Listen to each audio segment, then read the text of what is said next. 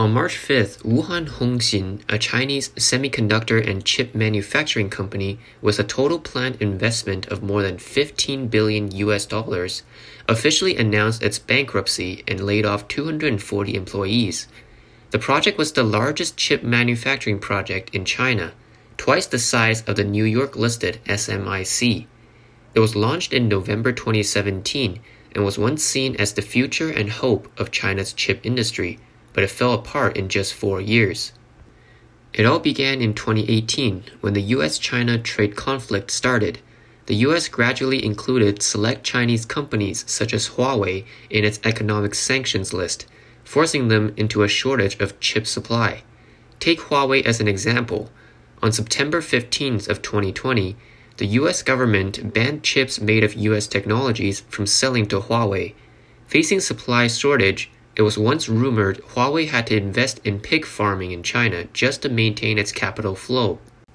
In order to get more chips, Chinese Communist Party leader Xi Jinping proposed to launch a new statewide system in technological innovation and research. The National Development and Reform Commission has announced to invest 9.5 trillion yuan in chip research and development, with the same priority as building atomic bombs in the past years. China's plan was to achieve the goal of 70% chip self-sufficiency by 2025, which means the central government will give great loans and national policy subsidies to those who join the chip manufacturing industry.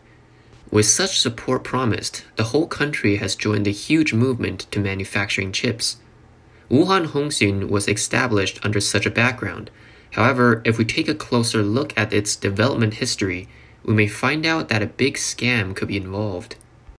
Setting up a chip project is never an easy task. It requires high-end technical talents and specific production equipment, a stable material supply chain, as well as vast land to build factories. Each part involves huge capital and cannot be established unless all the conditions are met.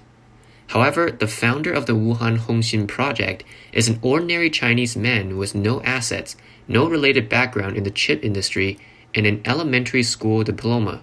His name is Cao Shan, which according to mainland media could be a false name.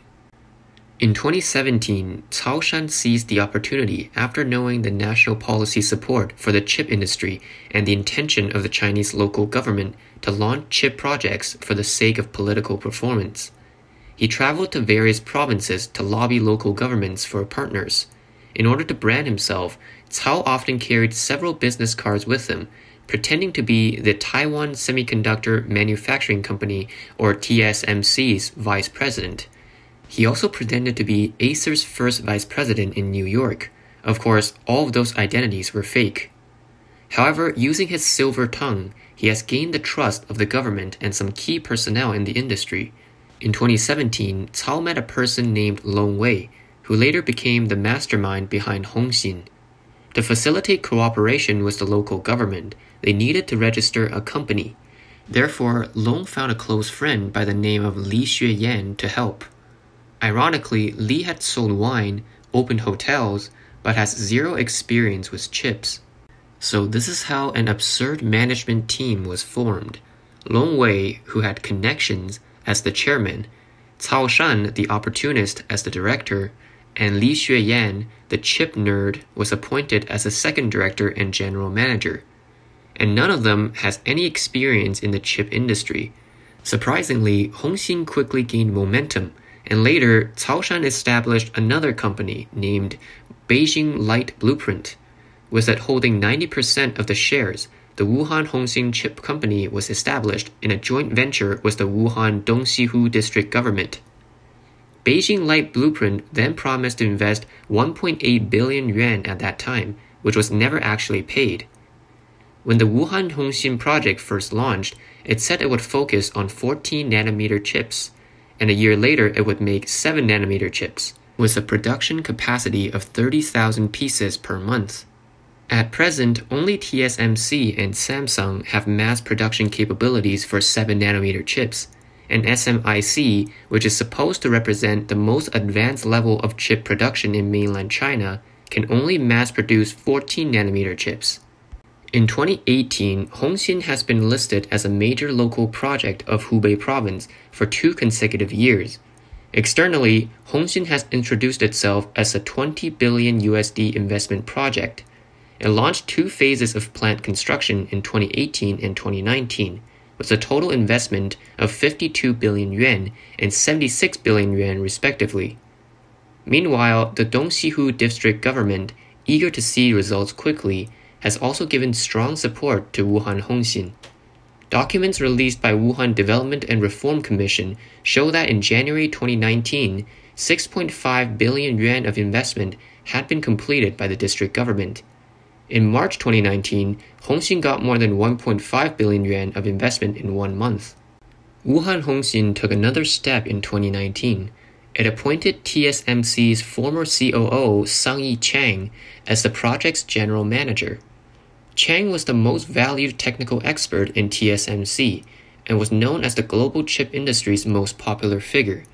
At the same time, he also poached more than 100 experienced engineers and managers from TSMC and other Taiwan chip companies to Hongxin at 3 to 4 times the salary. Moreover, through Sang-Yi Chang's previous relationship with ASML, the world-leading Dutch chipmaker, Hongxin acquired the first DUV lithography machine in China from ASML at a price of 800 million in December 2019. At that time, Wuhan Hongxin was standing at its peak, declaring to repay the nation with chips. But it was also Hongxin that staged the most disastrous incident in the history of the Chinese chip industry in 2020.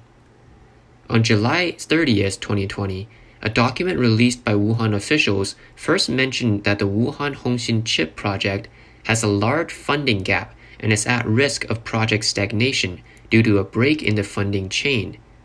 This document was deleted soon after. However, with more and more people inquiring, on August 28th, Wuhan City Dongxihu district officials admitted that after investigation, the Wuhan Hongxin chip project has been suspended due to broken capital chain.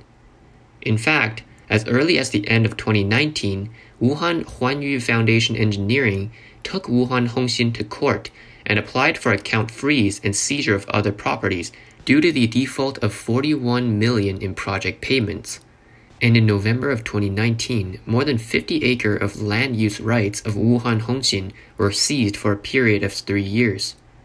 Moreover, on January 20th, 2020, Hongxin mortgaged its only brand new and unused lithography machine to Wuhan Rural Commercial Bank for a loan of 580 million yuan. By that time, Hongxin lost its key equipment and suffered a broken capital chain. Sang-Yi Chang was disheartened and resigned from Hongxin in June 2020. In an interview with Hong Kong's South China Morning Post, he recalled his experience at Hongxin as a total nightmare. Chang's departure became the last straw that broke the camel's back. In November 2020, Wuhan Dongxihu district completely took over Hongxin by acquiring its 90% stake in the company. The project's engineering contractor is still working to repay Hongxin's 40 million yuan debt. So, where did all the money go?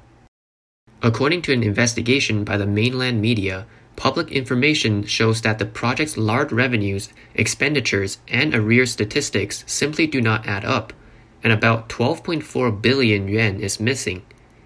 It was also found that Hongxin had complicated tied-up interests with a number of other companies, which in turn had intricate ties with the 3 founders of the project. According to a former employee, Long Wei once confessed the truth after getting drunk. He said he was only earning 10 to 20,000 yuan a month, and if he wanted to achieve his retirement goal of making 100 million, he'll have to take it out of Hongxin. According to the Sky Eye, early in May 2019, Long Wei and Cao Shan quit the management of the company. After leaving Hongxin, Cao Shan bragged to those around him, saying, "Taiwanese people, meaning Sang-Yi Chang, are so easy to fool. This is just a game, and he's just here to take over the mess." Moreover, Cao Shan continued to move around and replicate the chip scam all over China. Since November 2018, Cao has set up more projects, including Zhuhai Yixin, Yunxin International, Hubei Tianxin, Jinan Quanxin, etc. Even after Hongxin's crackdown, Cao is still making hundreds of millions of dollars out of these projects. After all, the chip scams have a lot to do with the current system in China.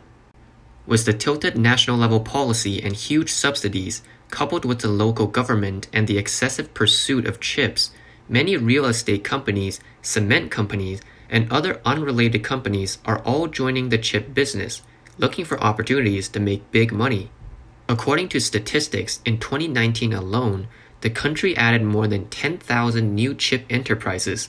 In 2020, the annual number of newly registered chip enterprises went up to 22,800, an increase of 195%. In just the first 2 months of 2021, new registrations have reached 4,350, a year-on-year increase of 378%. As of today, there are 66,500 chip-related enterprises in mainland China. In addition, even if these enterprises are revealed to be scams, the local governments that funded them could only endure the losses silently in order to save face. The low cost and low risk of cheating has given rise to a number of similar enterprises, forming a vicious cycle. In May 2020, the proposed 10 billion USD chip manufacturing plant, Chengdu Gexin, was officially shut down. The project lasted only 2 years. In July 2020, Nanjing Deke, a chip project with an initial 3 billion USD investment, was reduced to a triple unpaid company with unpaid wages, unpaid payments, and unpaid taxes, and is now in bankruptcy and liquidation. Wuhan Hongxin is only a fragment of China's big chip-making scam, and more similar stories are coming to the surface. It makes people wonder, how far can a country go when their companies are like this?